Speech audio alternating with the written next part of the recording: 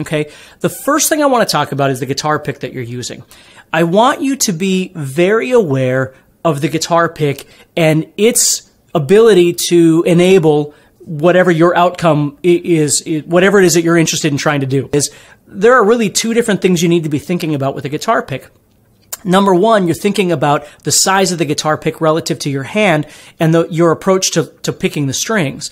And the second thing is the thickness of the pick and how it bends or reacts to the string as you pick it.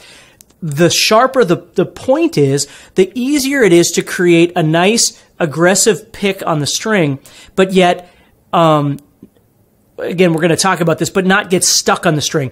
If you've got a rounded edge on the front, like a jazz pick sometimes would be, you're not going to get that percussive kind of speed, that speed sound with a rounded side.